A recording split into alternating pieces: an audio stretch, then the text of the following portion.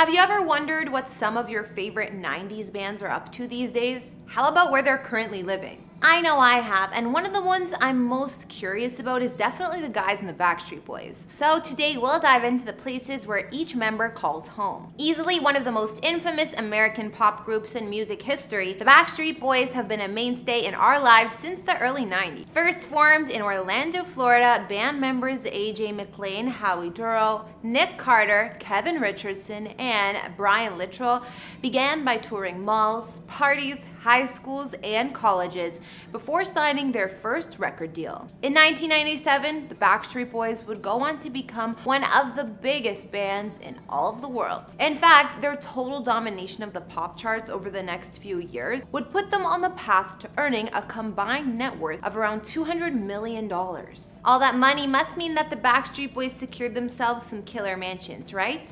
Of course. But let's be honest, some of them have made out better than others. In these videos, we don't reveal any addresses, and even though I've done a house tour of my own place, please do not show up at any private residences because it's not safe for anyone. Hey guys, it's Kara the Vampire Slayer, and in this special house tour, we're going to look at the homes of each member of the Backstreet Boys because I know you're all wondering. Don't forget to like, subscribe, and hit me up on Instagram to chat. Now let's get into this video.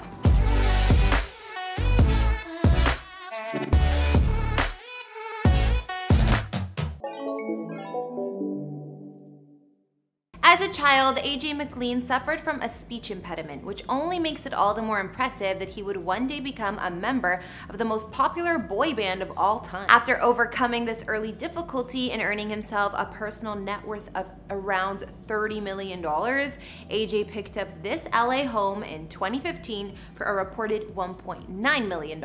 The exterior consists of a gated entrance with stone pillars, a turret, and stacked stone exterior wall. Combine that with the home's boxy two-floor design, and this place is definitely giving me real castle vibe. On the inside, the entry's tiled floor is embellished with a stunning compass rose inlay, and the double-height foyer also boasts a second-floor gallery. Meanwhile, a staircase on the far side leads steeply up to the second floor, which adds a little taste of Spanish style, especially with the colorful tile and wood treads. Throughout the majority of the home, the interiors mostly all offer some combo of dark, distressed floors alongside off-white with black satin trim. As for the kitchen, it's decidedly more country style than the rest of the home, but it still has everything you could possibly need. Upstairs, there are 5 bedrooms and 5.5 baths, as well as the primary suite that boasts a grand stone fireplace and a retractable glass wall that opens to reveal a private balcony. Backyard isn't massive, but it has the mandatory LA pool and spa combo, as well as some stacked stone accents, tropical landscaping,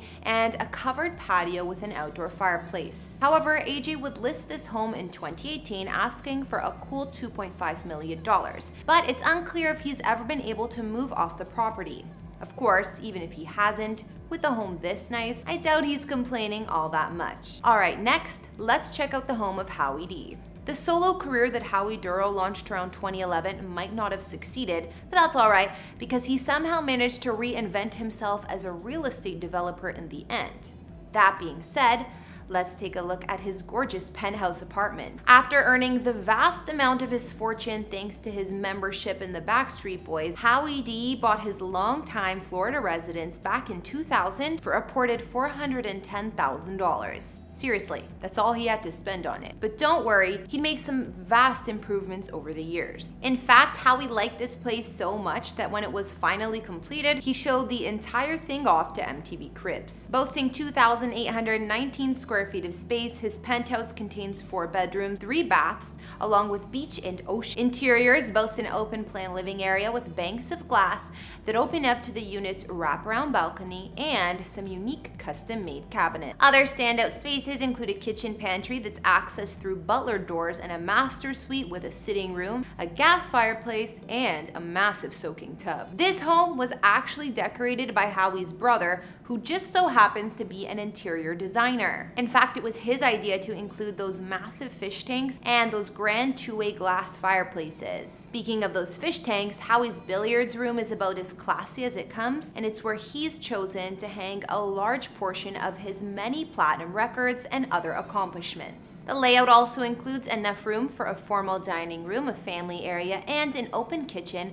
with a range of stainless steel appliances, a breakfast bar, and a center island. After making all of his money with the Backstreet Boys, Howie would then team up with his design-inclined brother to own and operate what's known as Duro Brothers Development. After making all of his money with the Backstreet Boys, Howie would then team up with his design-inclined brother to own and operate what's known as Duro Brothers Development and Consulting. Rumor has it that they're in the middle of developing a $35 million condo complex in nearby Cocoa Beach. Maybe that's where Howie moved to next, since he sold this original penthouse last year for a reported $1.5 million.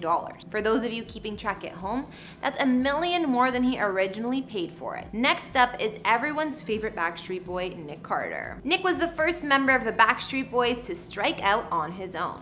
After everyone else got tired of their representation, Nick stuck around with their management and he launched a rather unsuccessful solo career. Fortunately, he had a lot more luck in the real estate game. Nestled into the gated equestrian enclave of LA's Hidden Hills, Nick picked up this traditional 5,000 square foot home in 2013. First built in 1956, Nick would invest a considerable amount of time and money in fixing this place up. During this remodel, Nick would have hardwood floors installed throughout, vaulted ceilings, a few balconies, a bunch of oversized windows, and even some sliding glass doors. The kitchen offers upgraded amenities like marble countertops and stainless steel appliances, and upstairs you'll find 5 beds and 6.5 baths. In Nick's master bedroom, the main selling point is most definitely the massive walk-in closet, but the space also boasts some recessed ceilings and views of the countryside and valley. Check out from either the bedroom or the ensuite. Common areas also include a games room with built-in aquarium and an oversized living room. Moving outside, there's about an acre of land with a free-form pool and spa combo,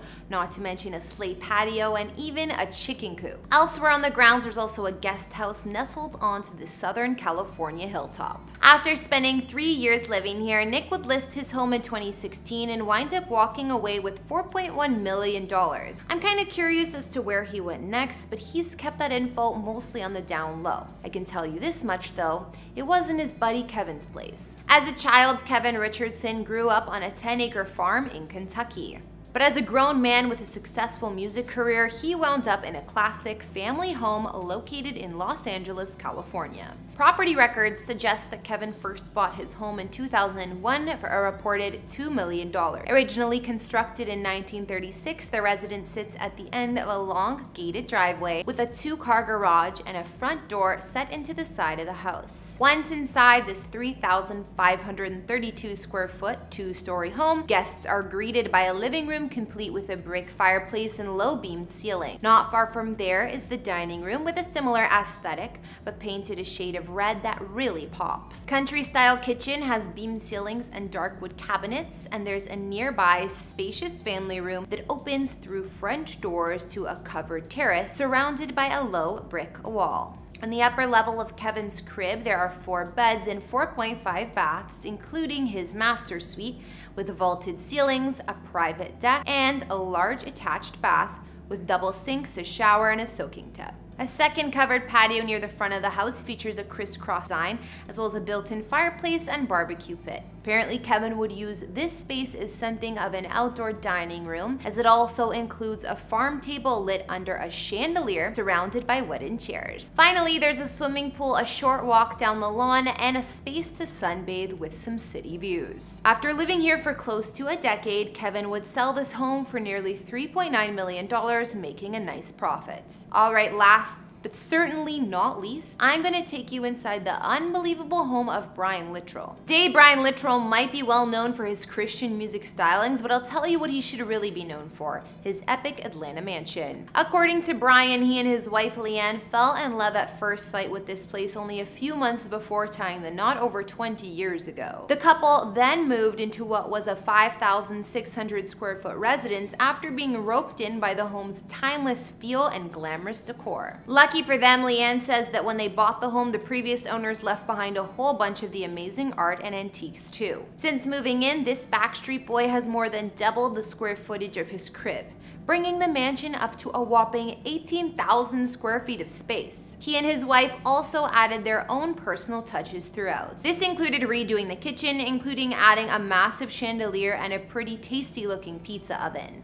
In fact, the couple even added on an entire wing to the house just for their son, as well as something they call the playhouse, a games or entertainment room for the grown-ups. Further amenities Brian added to his mansion include a pool house and an indoor basketball court featuring original flooring from Kentucky's Rupp Arena.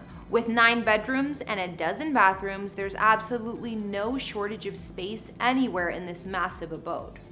As for Brian's favorite spot in the house, well, no surprise here, it's his recording studio, where he not only records all of his music, but jams out with his son on a regular basis. The only problem? Turns out Brian's neighbors are really not a fan of him, his family, or his house. How come? Well, Brian occasionally likes to rent this property out to be used as a venue for celebrations. And whenever that happens, it can get pretty loud. Alright, that's gonna bring this special Backstreet Boys house tour to a close. Be sure to let me know what you thought of the homes of all 5 members in the comments down below. Whose spot was your favorite? Was it Brian's mega mansion or one of the other less massive homes? I, for one, was a fan of AJ. Thanks for tuning in. Don't forget to hit that subscribe button if you haven't, and I'll see you all in another video. Bye!